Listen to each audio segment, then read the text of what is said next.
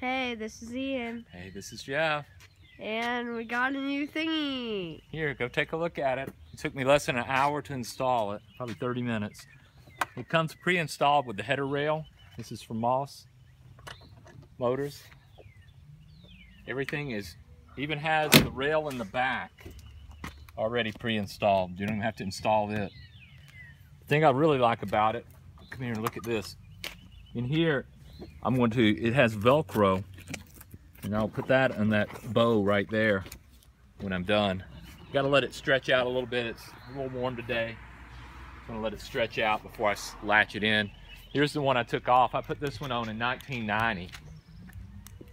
It's lasted a long time. I installed everything on this one, just like the normal way you would do it. You can see here's the old header rail.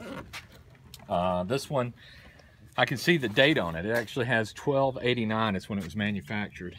It's lasted pretty well, you know. I mean, it's definitely time to replace it, but I could have just replaced the plastic and had an upholstery replaced, but I decided to get the new one instead. I decided this time not to do the traditional way of just buying the top and then trying to, you know, mess with cutting it and installing it. It's just, you know, at this point in my life, I'm just tired of doing that. I think it's probably, this is the 4th or 5th top I've had on the car. This one looks good. I gotta tell you, it's the Moss Motors one with the pre-installed header on it. There's the box with the part number on it. Yep, it's pretty good. I gotta say, it's easy. And it looks good too. The vinyl looks good.